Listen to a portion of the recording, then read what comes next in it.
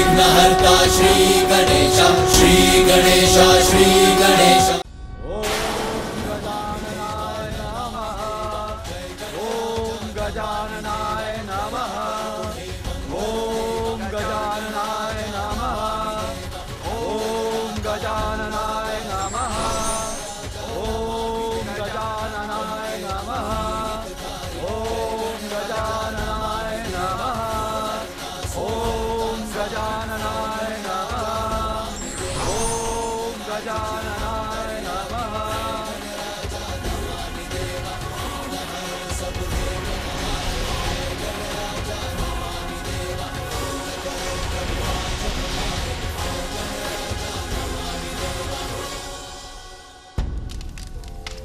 धन्यवाद प्रभु, अपनी संतानों को क्षमा करने के लिए।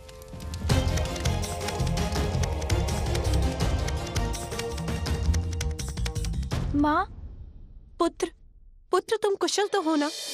तुम्हें कुछ हुआ तो नहीं? हाँ हाँ, मैं तो कुशल ही हूँ माँ। सत्य है, अब सब कुशल है।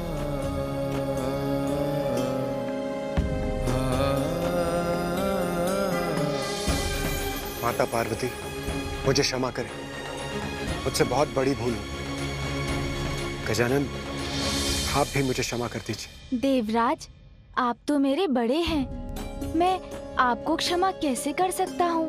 आपको क्षमा करने का अधिकार तो माँ का ही है। अवश्य गजानन, मैंने माता से क्षमा याचना की और आहुति देकर आपको हवन की हविष्या का भागी बनाया।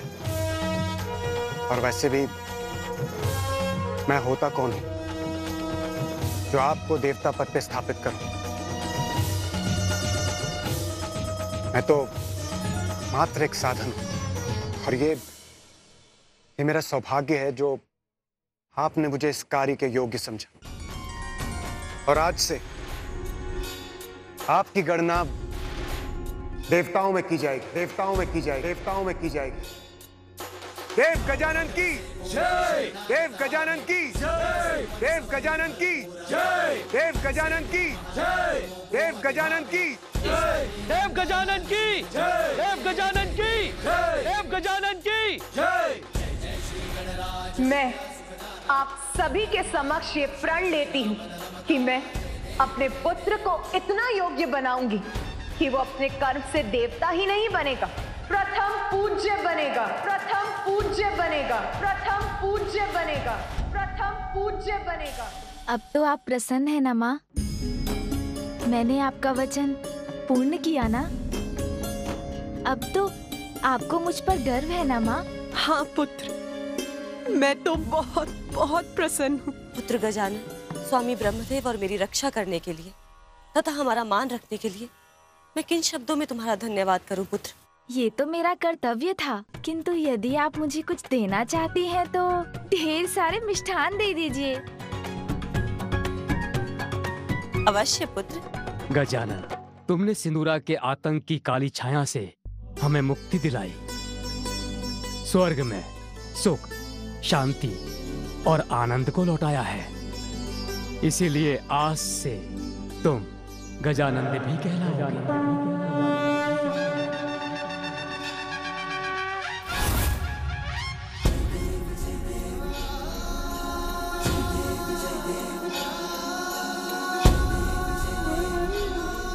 गजानन, ये तो बहुत ही सुंदर और अद्भुत नाम दिया है आपने मुझे फूफा जी। आनंद का संचार करने वाले गजानंद, अत्यंत प्रियकर नाम है गजानंद। और मैं तुम्हें वरदान देता हूँ पुत्र गजानन, आज के बाद कोई अस्त्र शस्त्र तुम्हें हानि नहीं पहुंचा सकेगा। सदैव अजेय रहोगे।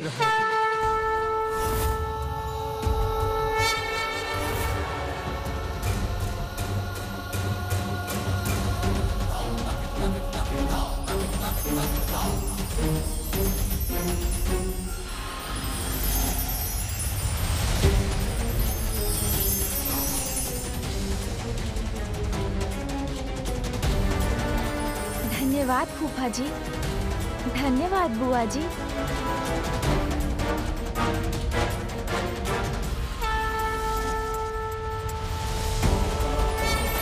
दुष्टों का विनाश करने और धर्म की रक्षा करने के लिए मैं आपको ये चक्र देता हूं।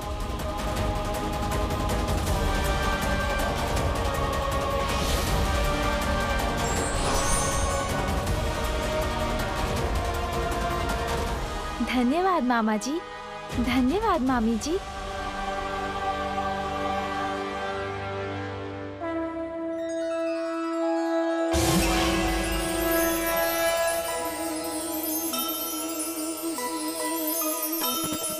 ये मेरा वज्र स्वीकार कीजिए। आप जब भी इसका आवाहन करेंगे, यह आपकी सेवा में प्रस्तुत हो जाएगा। वज्र देव राज इंद्र से सुमुख ने पाया, अग्नि वरुण वायु अस्त्र सब प्रदाना, उमा सुत सर झुका के आभार माना। जय गणेश जय गणेश जय गणेश देवा, माता जाकी पार्वती। पुत्र गजानन, आज अपनी योग्यता से तुमने देवत्व नहीं अपितु देवताओं से प्राप्त उनके अस्त्रों के रूप में उनका विश्वास भी अर्जित किया है। तुम्हें देवता पद के दायित्व के प्रति सहज रहकर इस विश्वास का मान रखना है।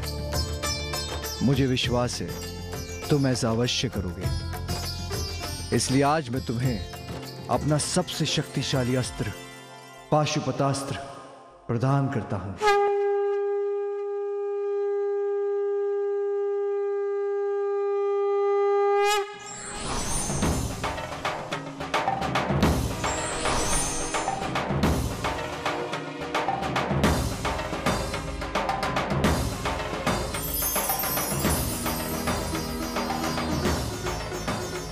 स्मरण रहे गजानन, पाशुपता सृष्टि को नष्ट करने का, सभी चराचर जीवों पर विजय पाने का सामर्थ्य रखता है। धन्यवाद पिताश्री। मैं पाशुपतास्त्र को पूर्ण सम्मान के साथ रखूंगा, कभी उसका दुरुपयोग नहीं होने दूंगा।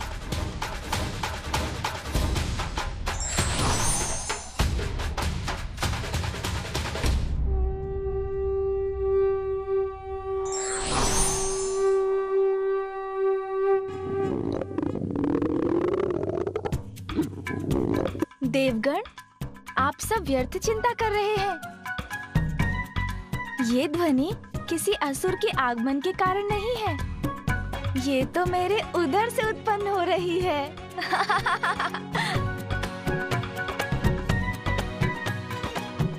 देवी पार्वती, गजानन को भूख लगी है, इसे कैलाश ले जाइए और भोजन करवाइए।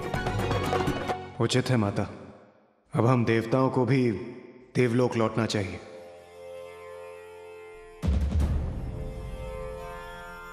बहुत समय से कुबेर देव कहीं दिखाई नहीं दी, कहाँ है वो? सूर्यदेव, सभी देवताओं के साथ मेरे सभाघर में पहुंचे और कुबेर देव को भी वहां बुला लीजिए।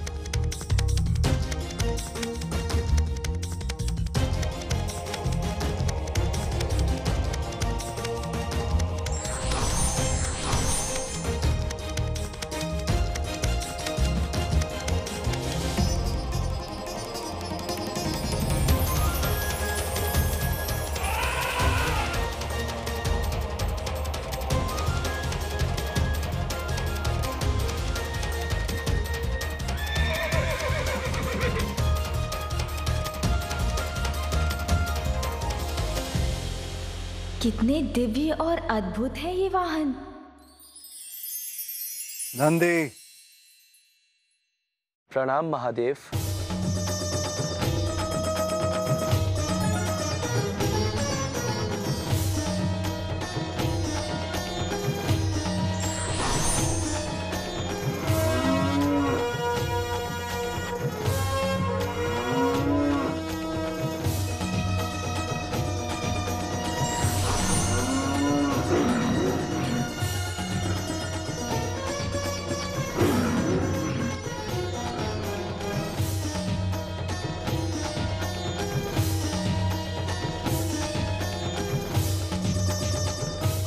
पुत्र गजानन, क्या हुआ? क्या ढूंढ रहे हो? माँ, पिताश्री, सभी देवताओं का कोई ना कोई वाहन है। मैं भी तो अब देवता हूँ, तो मेरा वाहन कहाँ है? बताइए ना, कौन है मेरा वाहन? पुत्र, उचित समय आने पर योग्यता और आवश्यकता के अनुसार सभी देवी देवताओं का वाहन निर्धारित होता है। शीघ्र तुम्हारा परिचय भी अपने वाहन से होगा। किंतु मुझे तो अभी वाहन की आवश्यकता है। उसके बिना मैं कैलाश कैसे लौटूंगा? चिंता मत करो पुत्र, ये मेरे वाहन सोमनंदी हैं। ये मेरे साथ तुम्हें भी कैलाश ले जाएंगे।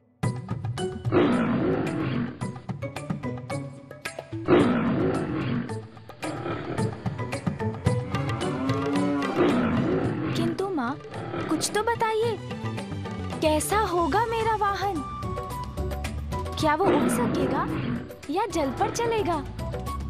भैया के वाहन से भी अधिक विशाल और वेगवान होगा क्या? सभी विशाल वाहन तो अन्य देवताओं के पास हैं। मेरे लिए तो कुछ शेष ही नहीं रहा। किंतु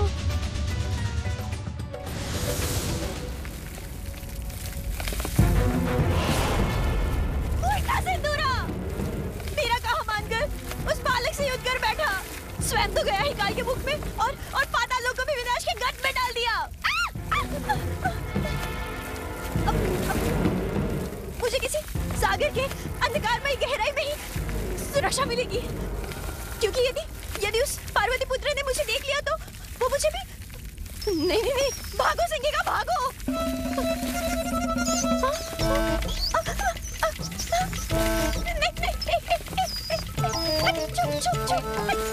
संकट आया तो यहाँ के चूहे भी पाताल लोक छोड़कर भाग रहे हैं।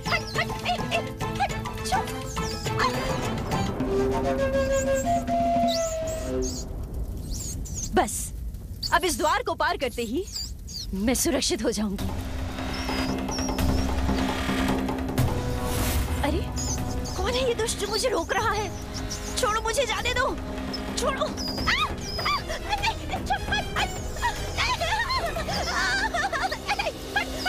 ये संख्या चूहे, ये क्या करेंगे मेरे साथ? ये मुझे कुतर डालेंगे क्या?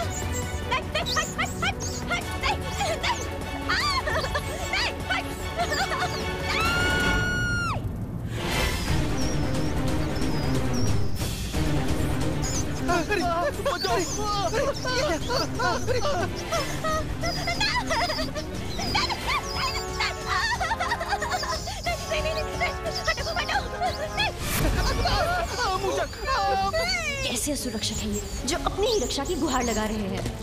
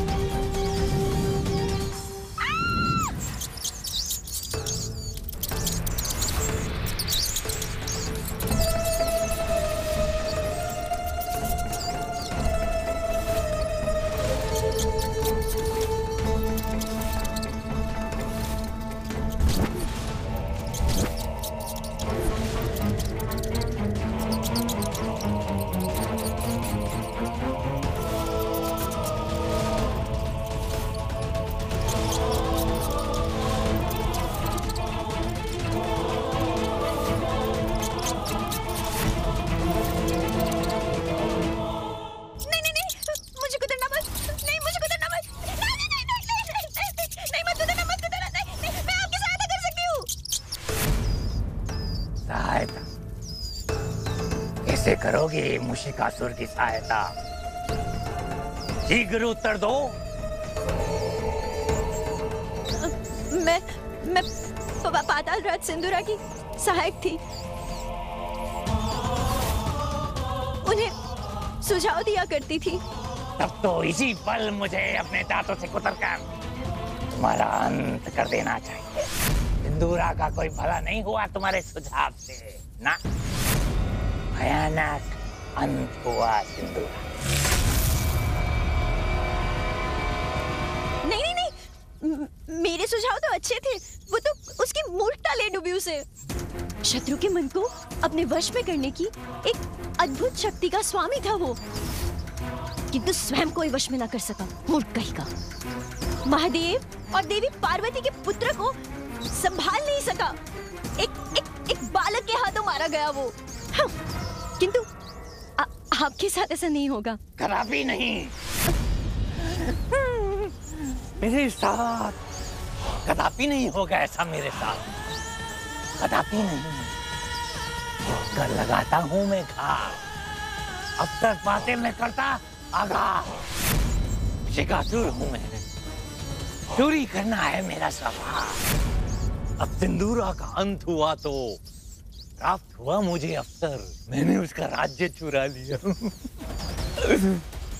जो सिंदूरा नहीं कर पाया वो मुशिकासुर करके दिखाएगा। अपनी बुद्धि के बल पर उस बालक का वध करके दिखाएगा। उसके पूर्व मैं तुम्हारे प्राण चोरी करूं। भाग जाओ यहाँ से बुढ़िया, क्योंकि मुशिकासुर को तुम्हारे सुझाव की कोई आवश्यकता नहीं। मुशिकासुर हूं मैं, मेरी बुद्धि पर्याप्त है मेरे लिए। पाताल राज मुशिकासुर की जय। पाताल राज मुशिकासुर की जय। पाताल राज मुशिकासुर की जय। पाताल राज मुशिकासुर की जय। जय जय मुशिकासुर की जय।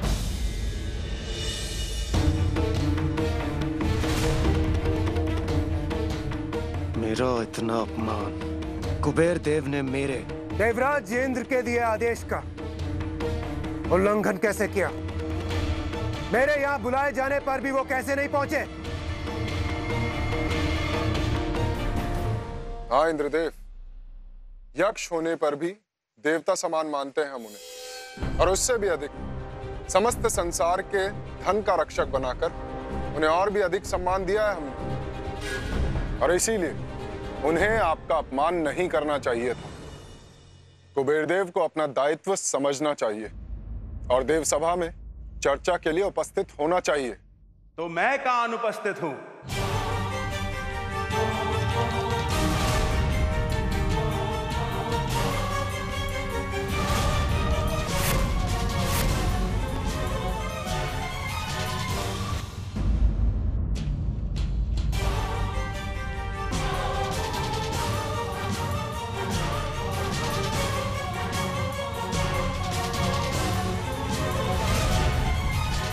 कुबेर देव, तो अब हुआ है आपका आगमन। वैसे अब तक कहाँ थे आप, और यहाँ आने में आपको इतना विलंब क्यों हुआ? अत्यंत महत्वपूर्ण कार्य करता हूं मैं देवराज, जिसमें कोई भी चूक नहीं हो सकती। तो उस कार्य को पूर्ण करने में तनिक विलंब हो गया तो कौन सी बड़ी बात हो गई, किंतु आप सभी ने तो दिल का ताड़ बना लिया।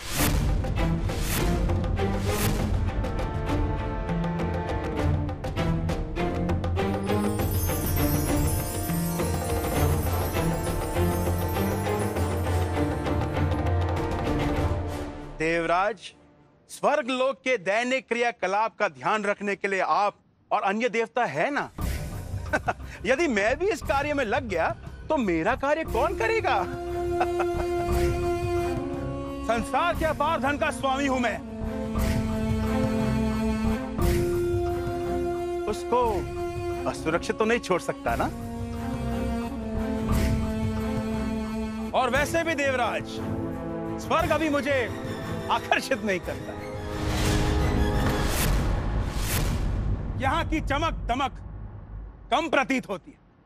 कुबेर जी, इतने स्वर्ण आभूषण जो धारण कर रखे हैं आपने, इसीलिए आपके सामने किसी की भी चमक कहां टिकेगी? एक बार मेरी अलका नगरी में आकर देखिए सूर्यदेव, परिहास करना भूल जाएंगे आप। ऐसी चकाचौंध है मेरे द्वारा निर्मित मेरे नगरी के सौंदर्य की,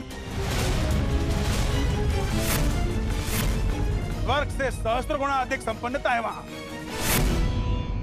बहुत अहंकार जागृत हो गया कुबेर देव में। कदाचित अब इस अहंकार के नष्ट होने का समय आ गया है। और वैसे भी मैं आप सभी को अलका नगरी में भोज के लिए निमंत्रण देने आया था। देवराज, एक बार वहां की समृद्धि, वहां के धन धान्य के दर्शन कर लेंगे तो उसी को अपनी राजधानी बनाना चाहेंगे आप। फिर ये स्वर्ग इसकी ओर देखने की इच्छा भी नहीं होगी आपकी। मैं जहां जाऊं वो स्थान मेरी प्रतिष्ठा के अनुरूप भी तो होना चाहिए। जीर्ण शीर्ण स्थान पर मेरे रहने का क्या औचित्य? और अधिक कहने का कुछ लाभ नहीं। आप सभी भोज का मेरा निमंत्रण स्वीकार कीजिए। एक बार स्वयं मेरी नगरी को देख लीजिए तो मेरी बात स्वयं समझ जाएंगे। अवश्य कुबेर देव, बहुत उत्तम विचार है आपका। मेरे विचार से आपको महादेव एवं सह परिवार को भी इस भोग के लिए आमंत्रित करना चाहिए। महादेव का तो महाभक्त हूं मैं, उन्हें तो अवश्य आमंत्रित करूंगा और वो मेरा निमंत्रण स्वीकार भी करेंगे। जिस प्रकार गजानन ने मेरा अभिमान तोड़ा था, ऐसे ही अब वो कुबेर के अहंकार को भी अवश्य भंग करेंगे।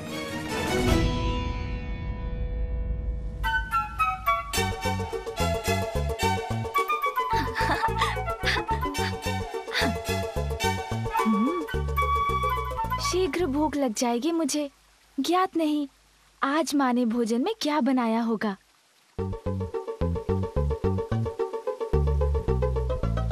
हाँ हाँ सुन जी, माँ के हाथों बनाए जाने वाले विशेष भोजन की सुगंध तो मुझे भी आ रही है।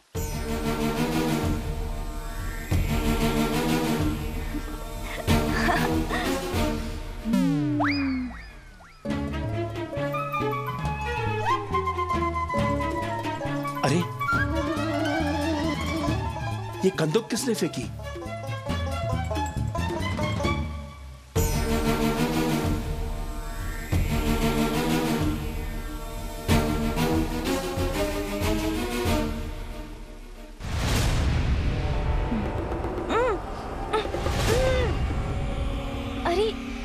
प्रकाश कहाँ से आ रहा है? मेरे तो नेत्र ही चौंधे आ गए।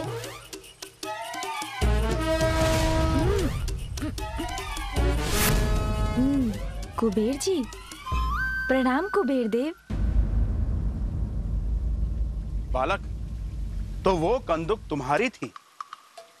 ध्यान रखना चाहिए ना तुम्हें, संभल कर क्रीड़ा करनी चाहिए ना। जी कुबेर देव जी, मुझसे भूल हुई, क्षमा करें। किंतु ध्यान तो आपको भी रखना चाहिए, संभल कर तो आपको भी चलना चाहिए ना, कहीं अपने मार्ग से ना भटक जाएं। क्या कहा तुमने? मैं अर्थ का देवता कुबेर संभल कर चलूं? अर्थ क्या है तुम्हारा बालक? अर्थ अनर्थ तो आप समझते हैं कुबेर जी, अर्थ के देवता हैं आप। मैं तो एक साधारण सा प्रश्न पूछ रहा था कि आप किस ओर बढ़ रहे हैं? यहाँ कैलाश में और कहाँ बढ़ूंगा मैं? महादेव के पास उनसे भेंट करने जा रहा हूँ। ओह अच्छा, पिताश्री से मिलना है आपको। किंतु उनसे क्या कार्य है आपको? संसार में जितनी धन संपदा है उसका स्वामी हूँ मैं, इसलिए मुझे एक बालक के प्रश्नों के उत्तर देना शोभा नहीं देता, और तुम्हें भी बड़ों के कार्यों में हस्तक्षेप नहीं करना चाहिए बालक।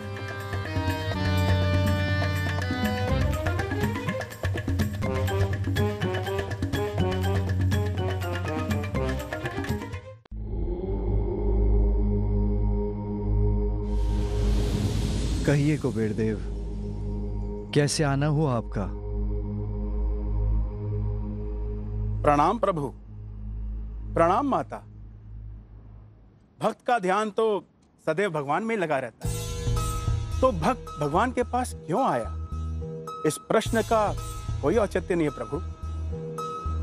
मेरी भक्ति मुझे यहां ले आई।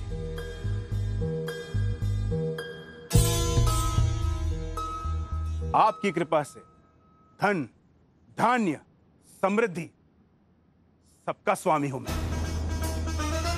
संसार भर में मुझसे अधिक संपन्न कोई भी नहीं है प्रभु। और अपनी ऐसी संपन्नता से प्रभु मैंने ऐसी अद्भुत अलका नगरी का निर्माण किया है कि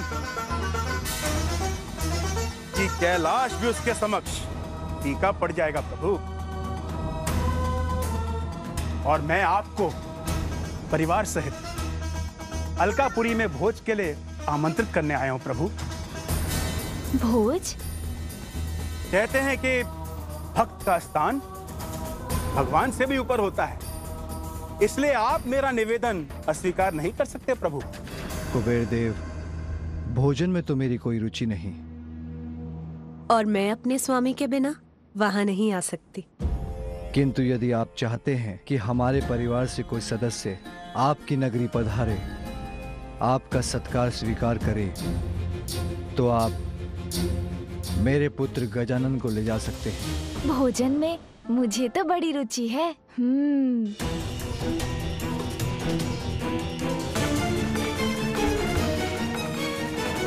प्रभु, देवराज इंद्र, सूर्य देव और अन्य सभी देवता वहां पधारने वाले हैं। अपने भक्त को निराश मत कीजिए प्रभु। कृपा कर मेरा निमंत्रण मत ठुकराइए। कुबेर देव, मैं अपना निर्णय ले चुका हूँ। अब मुझे पुनः ध्यान में लौटना है। आप गजानन को ले जा सकते हैं। किंतु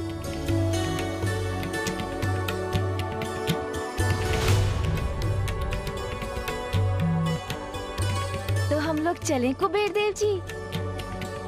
हाँ, अवश्य। और उपाय ही क्या है? माँ, मैं जाऊं इनके साथ?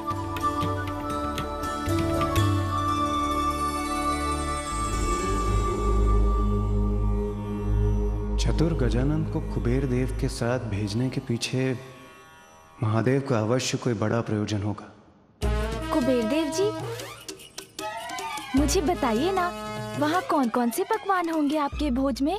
बालक, समस्त संसार में ऐसा कोई व्यंजन नहीं जो वहां न हो। किंतु आप तो मात्र एक बालक हैं। आप तो उनका स्वाद भी ले सकें तो बहुत बड़ी बात होगी।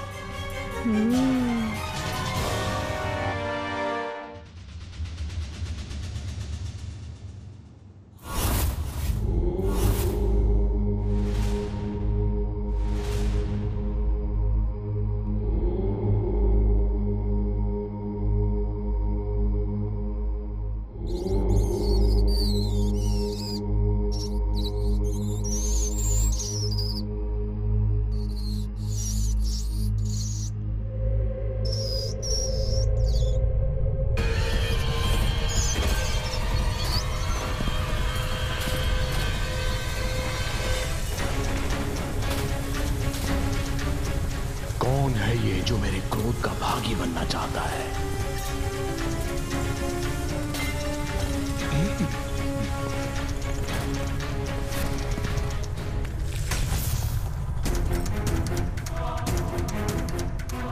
कौन हो तुम?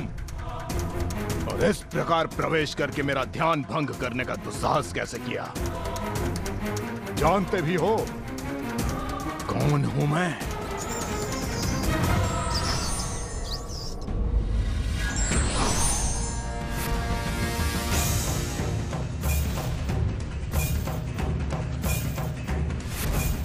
महान असुर गुरु शुक्राचार्य के दर्शन पाकर मैं कृतार्थ हूँ। गुरुवर, मैं मुशिकासुर हूँ। आपकी शरण में आया हूँ गुरुवर।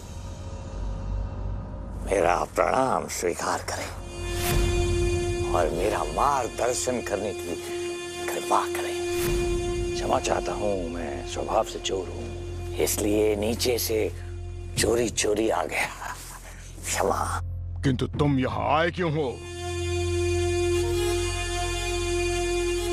और मेरा मार्गदर्शन किस कार्य हेतु चाहिए तुम्हें? सिंदूरा की मृत्यु के बाद उसका सिंहासन चुरा कर मैं पाताल लोक का अधिपति तो बन गया गुरुवर, किंतु गुरुवर वो संकट मेरे सर मंडरा रहा है।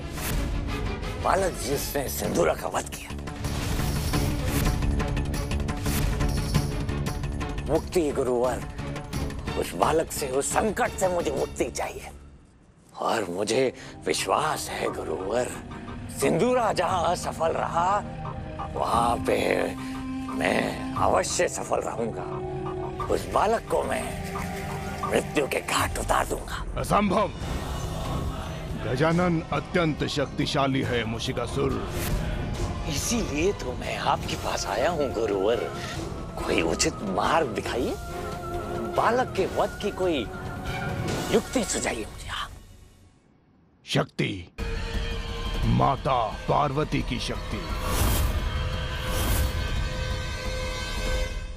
किंतु गुरुवर, देवी पार्वती तो गजानन की माता है ना?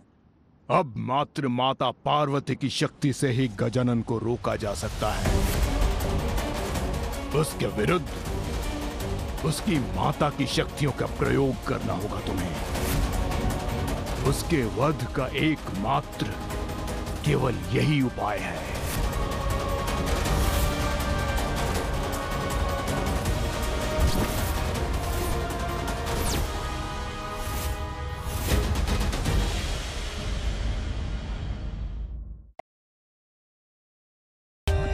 For more updates, subscribe to our channel, click the show links and enjoy watching the videos.